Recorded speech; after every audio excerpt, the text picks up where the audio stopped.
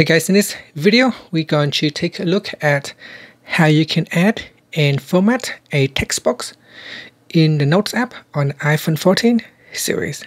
First, let's go back to the home screen by swiping up at the bottom of the screen. On the home screen, tap on the Notes app. Next, open up a folder, and then you can create a new note or open an existing note. In here, I'm going to go down to the bottom. So I'm going to tap on a blank spot in the notes right here. Look like there is some bug in here that's causing some issues.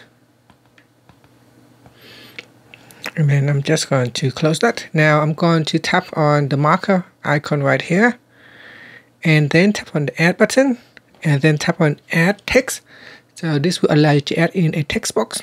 Now you can see the text box quite small. So what you can do is increase the text size to make the text box larger. So you can increase the text size right there. And then tap in the text box and start typing.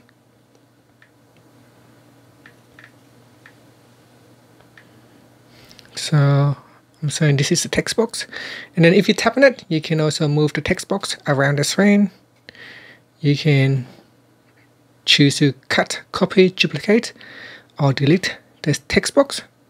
You can also grab on the handle and then resize it. So you can resize the text box.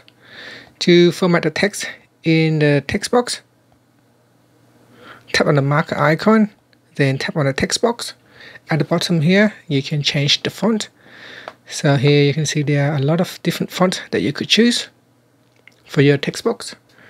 And you can increase the size of the text box.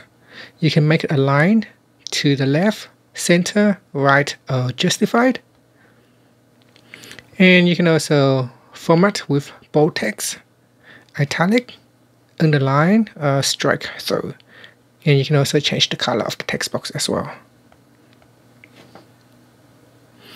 And that's it. So that is how you can add a text box to the Notes app on the iPhone 14 series. Thank you for watching this video. Please subscribe to my channel for more videos.